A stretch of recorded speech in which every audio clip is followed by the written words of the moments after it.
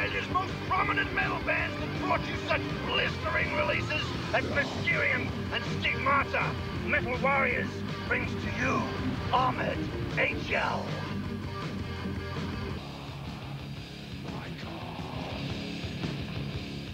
Hi, I'm Lucy from Armoured Angel and you're watching Metal Warriors. Armoured Angel was formed in 1984, but it wasn't until 1987 that we were able to maintain a stable lineup. That lineup lasted for 9 years, and in that time we recorded a couple of EPs and did a couple of national tours, a tour of the UK and Germany. But we also toured locally with bands such as Deicide, Carcass, Bolt Thrower and Morbid Angel. Armoured Angel now has a new lineup. It's Yuri on guitar and vocals, Steve on drums, and myself, Lucy, on bass guitar. We've just recorded our debut album. We're looking forward to that coming out. It's called Angel of the Sixth Order and it will be out on Warhead Records. Just completed our new video clip. It's for the track called Seven Angels. It's taken from the Book of Revelations about the seven angels of the destruction of mankind. Angel of the Sixth Order was recorded, produced and engineered by John Darwish, who also recorded Mortal Sin and Psychrist albums previously. Most awesome metal producer around. We're looking forward to touring nationally in support of Angel of the Sixth Order, and we're looking forward to seeing you there. A lot of you have probably been wondering what has happened to Armoured Angel. We've been very low profile for the last 2 years, honing our art, perfecting our craft. It's paid off. I'm sure you'll be really impressed with the way the band's taken. We've maintained our integrity, our professionalism, and we're ready to go, 100%.